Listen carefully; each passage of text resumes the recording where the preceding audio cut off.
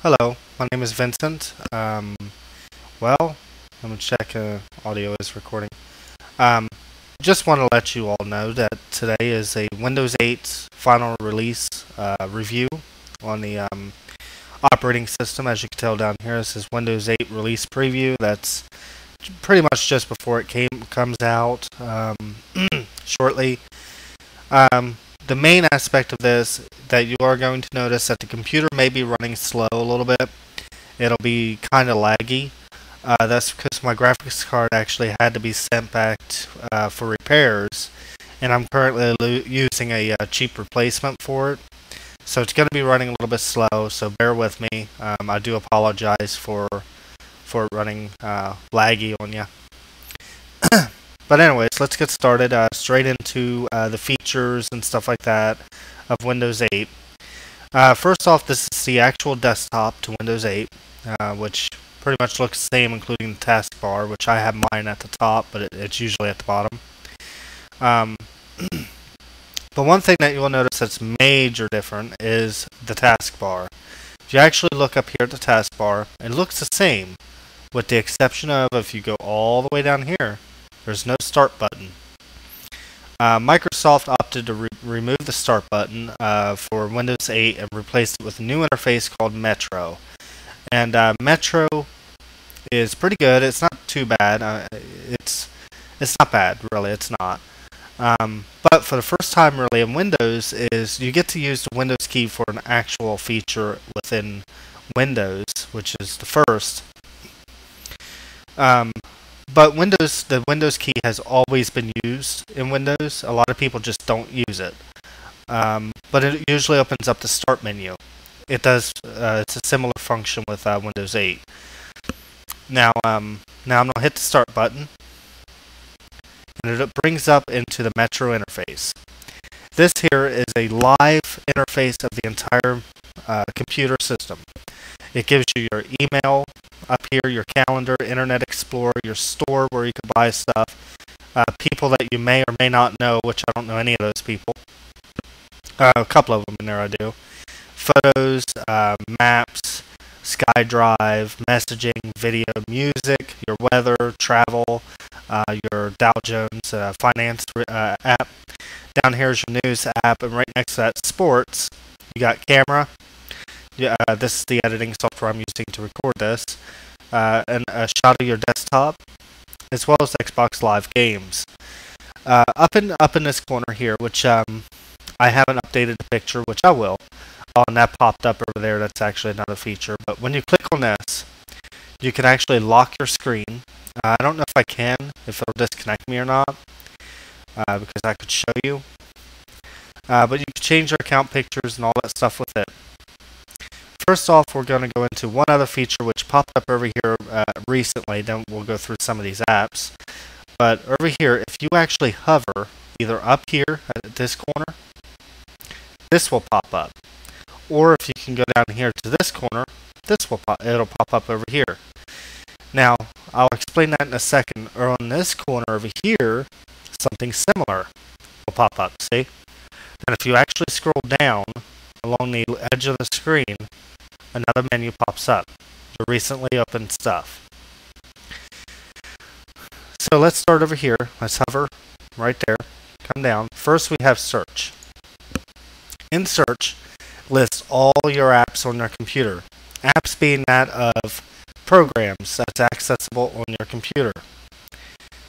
You can get all your programs. You can also bring up, I think, search. There we go. You can bring up search and search your apps, your settings, your files, everything that's on your computer. You can search it.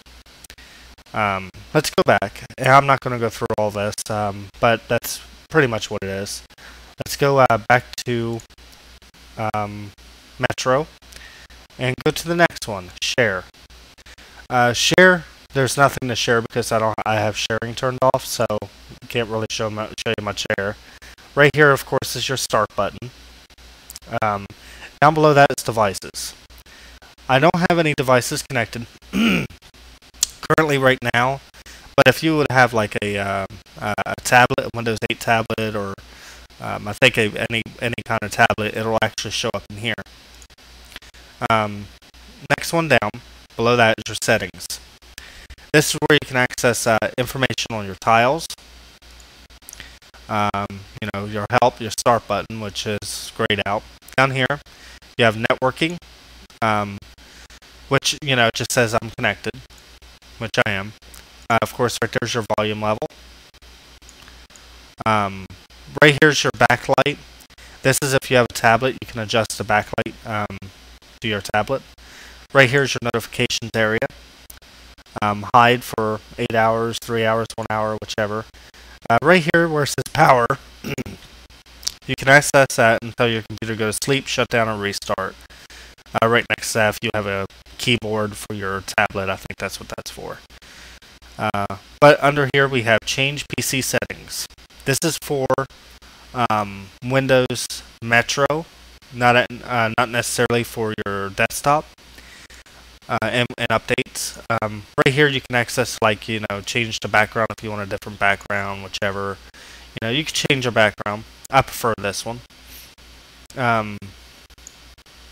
For some odd reason, weather just does not like showing up on my thing here.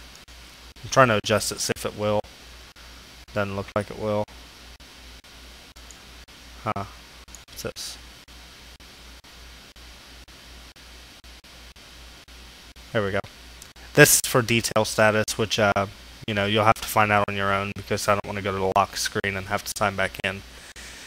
But below that's your users. You can have multiple users. Normal thing. Notifications. Any notification that you get, you can turn on and off, like calendar if you don't want that on, or if you don't want mail on, you can turn those off one at a time. Of course, your search options. Things that you can search and not search. Your share options. Who you want to share with.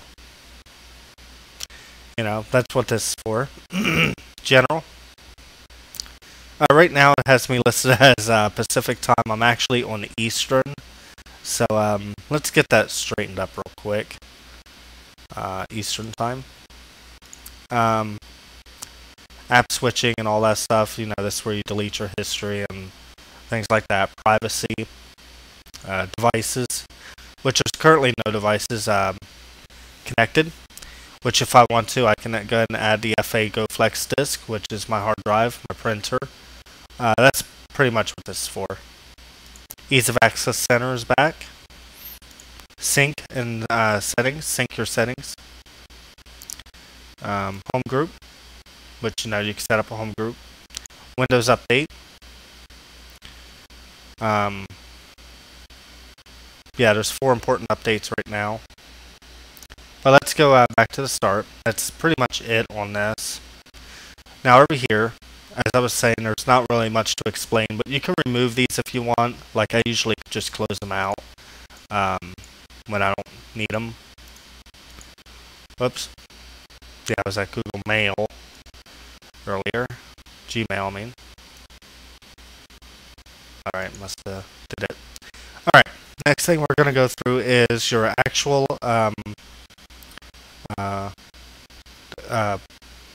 apps here. I couldn't remember what they were called. So in the next part, we're going to go through the apps and show you what's what. So stay tuned for part 2 of this video, and I do greatly appreciate it. Have a good day, and I'll see you on part 2. Oh, and by the way, the parts will be posted as quickly as possible, most likely all at one time. So, but till then, I'll see you at part 2.